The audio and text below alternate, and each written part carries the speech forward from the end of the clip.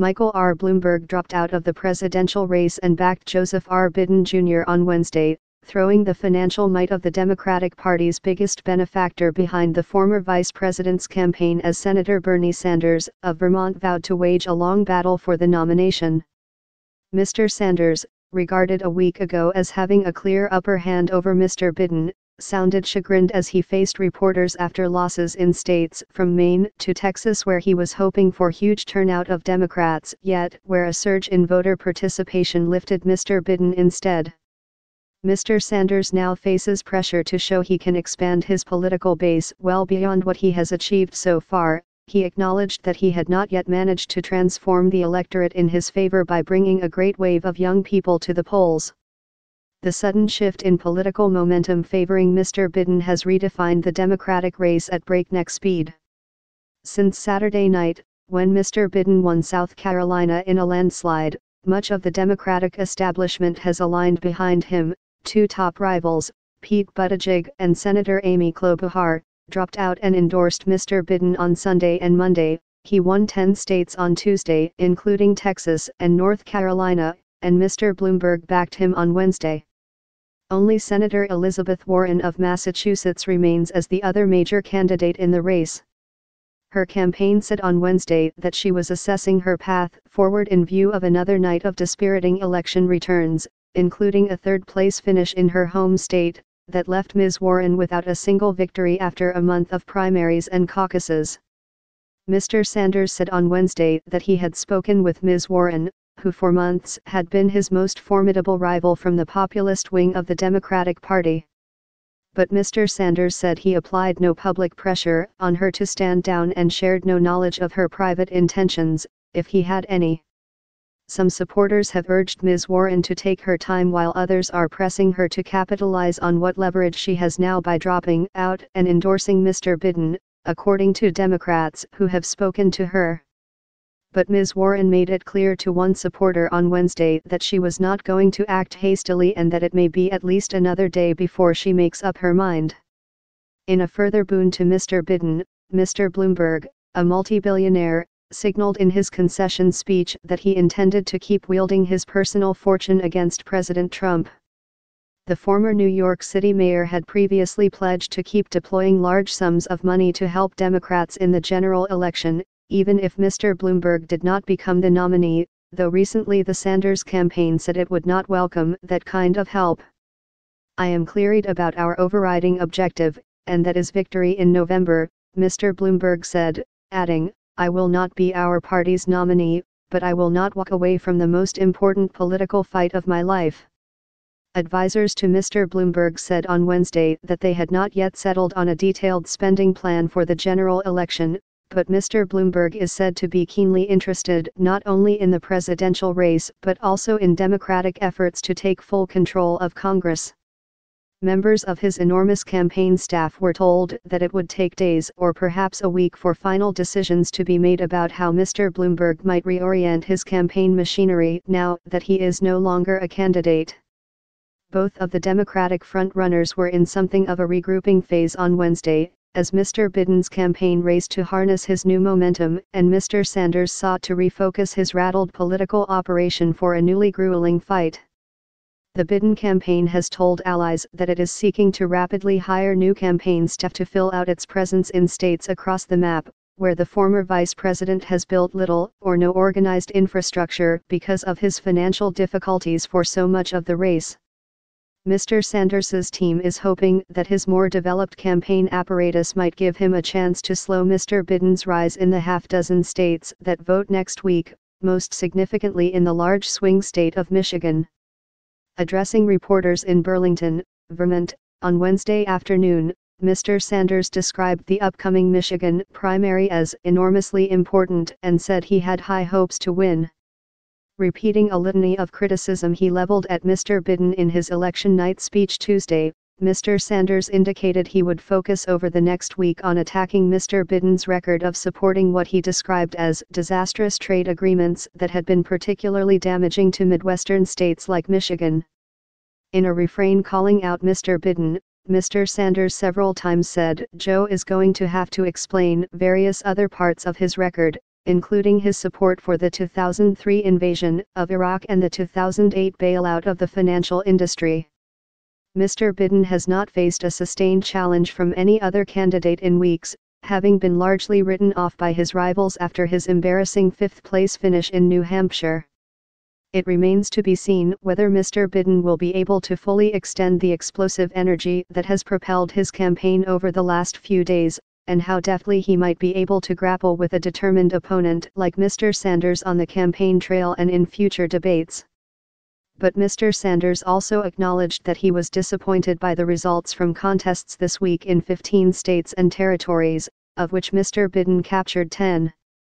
And in a striking and uncharacteristic admission, Mr. Sanders conceded that so far his campaign had not managed to generate the soaring turnout among young people that he had been counting on to secure the nomination. Have we been as successful as I would hope, in bringing young people in? And the answer is no, Mr. Sanders said. We're making some progress. Campaigning in West Beverly Hills, California, on Wednesday, Mr. Biden brandished the breadth and diversity of his support to reject Mr. Sanders's rhetoric, casting him as an instrument of the political establishment. The establishment are all those hard-working, middle-class people, those African Americans, those single women, Mr. Biden said, referring to voters who turned out in force for him this week.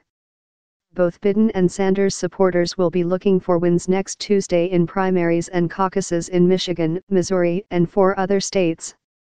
Mr. Bloomberg's exit, and his immediate move to back Mr. Biden, had the potential to anger supporters of Mr. Sanders, who have long regarded Mr. Bloomberg as a malignant force in the 2020 campaign, and stoke resentment among progressives that party power brokers were again taking exceptionally aggressive steps to thwart Mr. Sanders's candidacy.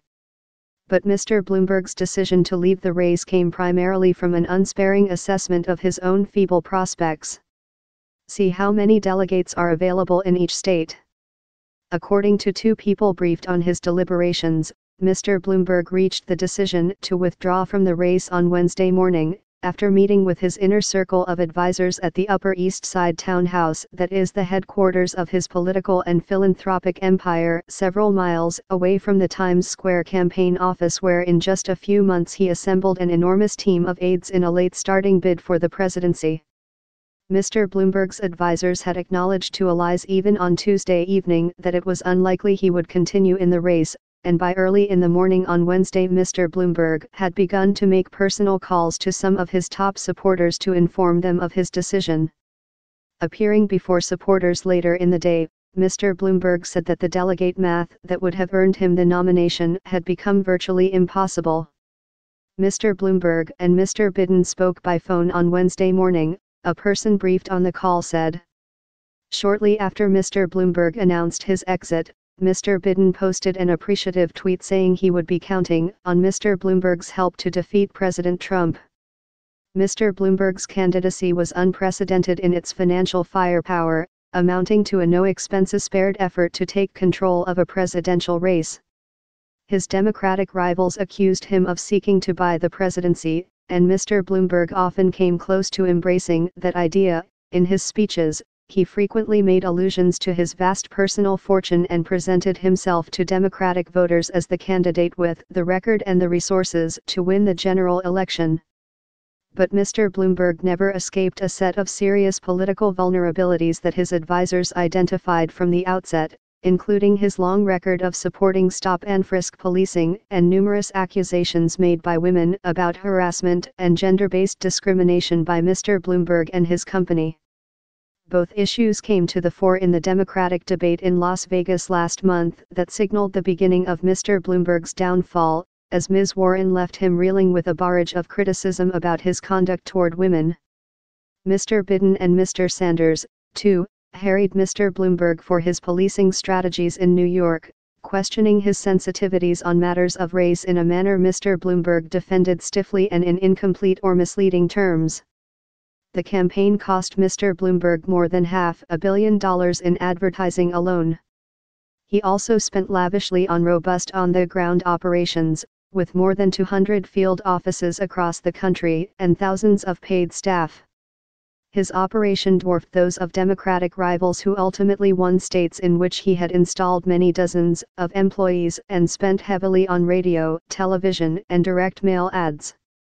It also enabled his campaign to produce a staggering volume of attention-grabbing and, to some Democrats, cringe-inducing commercials and other activities aimed at antagonizing Mr. Trump.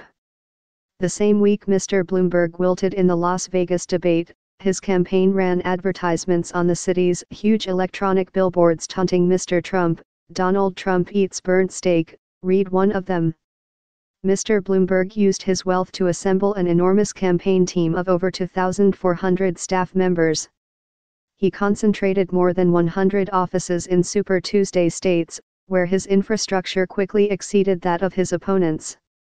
For instance, in Ms. Warren's home state of Massachusetts, where Mr. Bloomberg himself grew up, he established 6 field offices across the state, 4 more than Ms. Warren and 5 more than Mr. Biden, who ultimately won there. But as a full picture of the results came into focus on Tuesday, Mr. Bloomberg had won only a single contest, in the territory of American Samoa. Reporting was contributed by Katie Glueck from West Beverly Hills, California, Sydney Ember from Burlington, Vermont, Jonathan Martin, Jeremy W. Peters and Rebecca R. Ruiz from New York, and Patricia Mazzi from West Palm Beach, Florida.